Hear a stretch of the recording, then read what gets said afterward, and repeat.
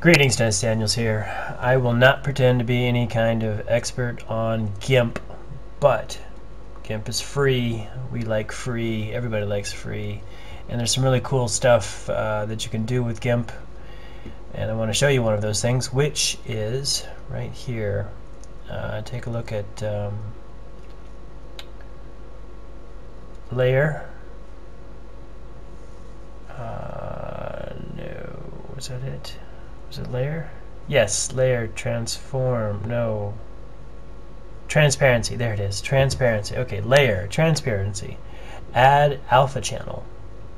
And now when we delete, we should delete right down to the channel, or right down to the negative, which is what we want, at least what I want.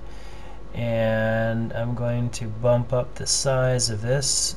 And of course there's much cleaner ways of doing this, but I'm just going to use my mouse and erase all of this. There is, of course, this tool. Let's see if we can... Well, that's not what I want. I don't know what that does. Why is that doing that? But again, just so you can, quick and dirty, you can get your alpha layer, which will make this background which will make it transparent. So when you save it to PNG, it will be transparent. Let's try this tool right here. Let's try that. That looks like it's going to work. We go around and around and around.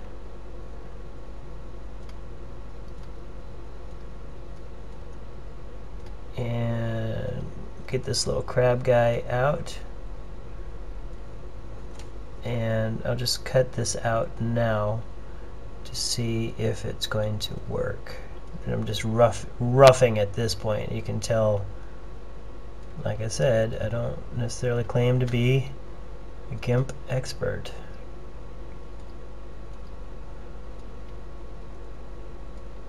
Alright, so now how do we crop that? Invert? No. From path. Okay, now let's invert it. And now we should be able to delete. Bingo. And we have a very quick and dirty transform to transparency.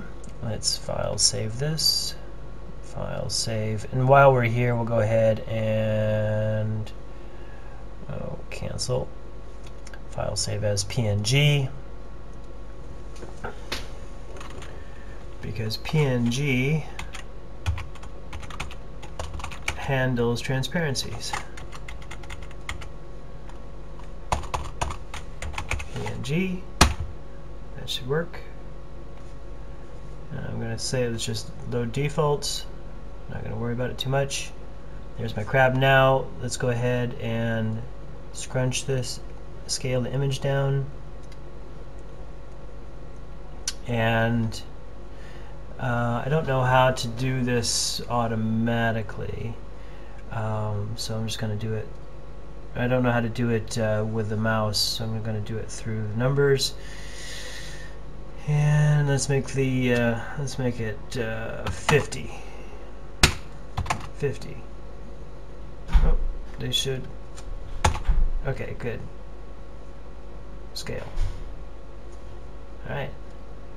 Oh. Control Z that and Control D. Now hopefully that should deselect. No, it didn't. Made a duplicate. Alright, select none. The path is still there.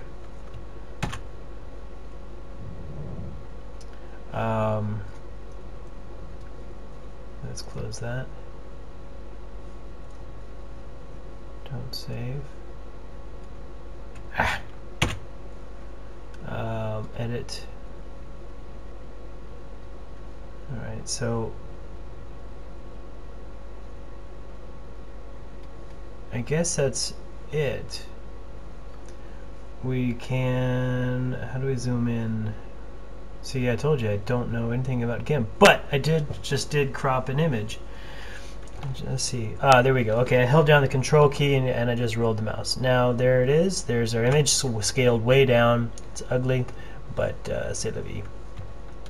So save that, and well, that's quick and dirty tutorial on pathing, alpha channels, and scaling for complete know-nothing like me. Thanks for watching, and if you do know anything about GIMP, do make some more videos for it. Khan Academy, MIT, lots of universities all around the world are doing it. You should be doing it too. Thanks, and happy computing.